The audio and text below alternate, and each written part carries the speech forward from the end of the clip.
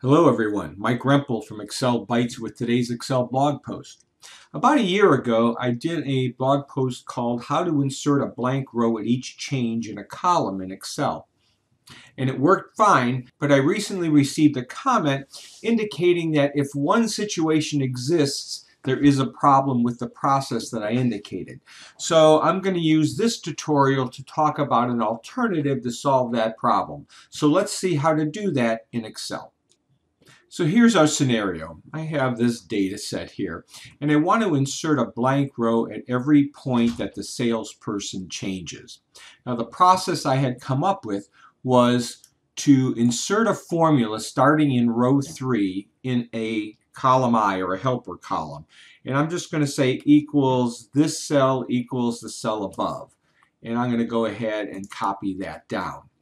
And then I'm going to convert those formulas to their values. I use Control C and Menu V to do that, and now it just has trues and falses there. Then when I select those, I can do a Control F, and what do I want to find? I want to find the word false and do find all, and Excel will provide me with a list of all the places that false exists. I'm going to hold down my shift key, select the bottom one, and now notice it's highlighted every cell where false is in column I. I'm going to close this. Now I can use the keyboard shortcut Control plus, say insert an entire row, say OK, and now I have an entire row inserted at every one of those locations. Works out great, except in one scenario. And I'm going to go ahead and do Control Z to get back to where I have my formula still in column I. And I'm going to go ahead and change Jack here to Tony. So I have a scenario where I have 4 names in 4 separate cells. Now I'm going to do the same process here. I'm going to select all those, do a Control C, Menu V, and then I'm going to do a Control F, find what? Find all my falses here. Expand this down.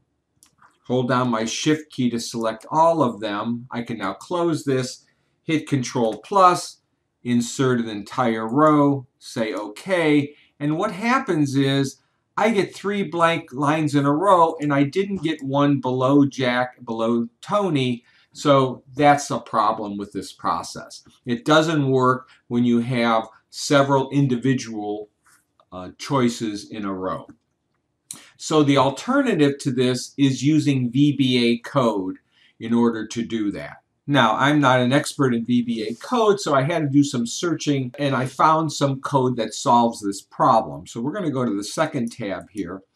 And where I found it was on a link at Mr. Excel. And here I've included that link, so if I select this, we can go to Mr. Excel here, and down in this there is an entry by Rick Rothstein which provides this code that we're going to use.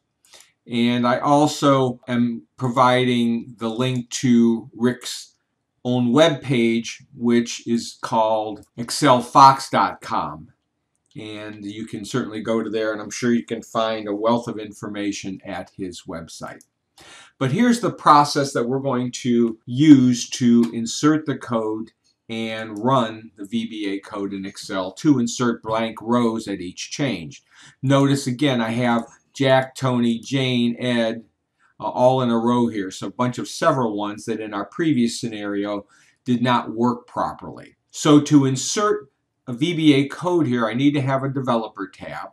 I select that, I go to Visual Basic, and what you would normally see, I'm going to minimize that, you probably won't see this first item in yours or this last. You probably will just see the name of the file that you have open, which is insert blank rows after change VBA. And I'm going to insert a module, and notice now this module appears there. I'm going to take the code that I provided below, and I'm just going to paste that code right in here. And notice it's called Insert Rows at Value Change Column. Now there's 2 points that you have to be aware of. First of all, notice it has a B here. That is indicating the column. So if you want to use column B where your changes will occur, that's fine. If it's a different column, you would need to change that. So for example, if I wanted to use column C, I would just go in and change that B to a C. I'm going to leave it at B because that's the column I want to change. Also, notice it starts in row 2. So again, if your data starts in a different row, you might want to change that. So now that we've copied that code into that module, I'm going to go ahead and minimize this. I can go into my Developer tab into Macros, and notice now I have a macro called Insert Row Value Change Column. I click on Run, and it automatically inserted that code in each spot where the name changed in column B, even where I just had an individual item in that column and not multiples there. So, a couple things else you need to know about this if you're not familiar with VBA code. First of all, you cannot undo a macro or VBA code. If I hit Control Z, nothing will happen there. So that's one thing you need to keep in mind.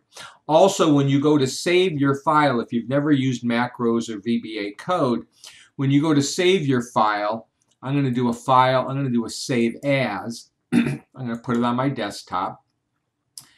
When I go to save it, I cannot save it as an Excel workbook. I have to save it as a macro-enabled workbook, or else the code will not run.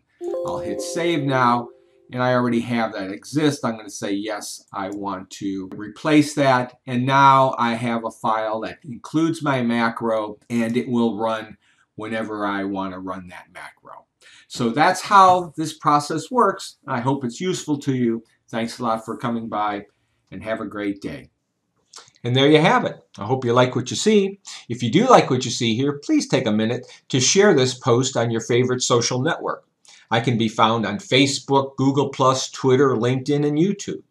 So I hope you enjoy this. If you'd like to see more, please feel free to stop by my website, excel-bytes.com, and I hope you subscribe. So have a great day and happy excelling.